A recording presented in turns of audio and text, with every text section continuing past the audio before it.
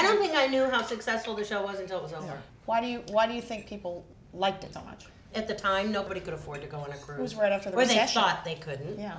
And so here, they were able to take a vacation every week. A lot of people loved seeing the guest stars, especially the older guest stars. Yeah.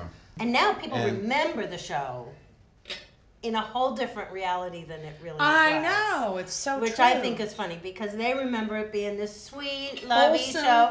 And I remember people giving us trouble for, being all about sex and free sex. Because it was about free sex. Yeah. Julie never actually had any, but she tried to hook people up 3 or 4 times in a cruise if possible. Yeah. I mean, that was my job. Yeah, and I was getting them soused so they could do it. So they could go do it. And if it didn't work out, Julie will find you another one. Yeah. There you go.